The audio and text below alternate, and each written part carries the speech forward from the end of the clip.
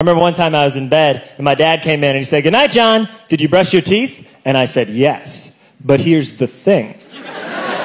I hadn't." But who cares? I didn't have like a job interview or anything.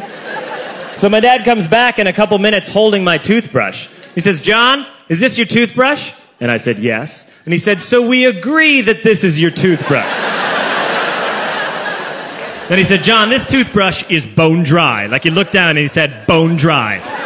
He said, "You lied to me." I said, "Dad, I did not lie. I said that I brushed my teeth. I never specified that I brushed my teeth tonight. And if the court reporter reads back my remarks, you will see that I did not perjure myself."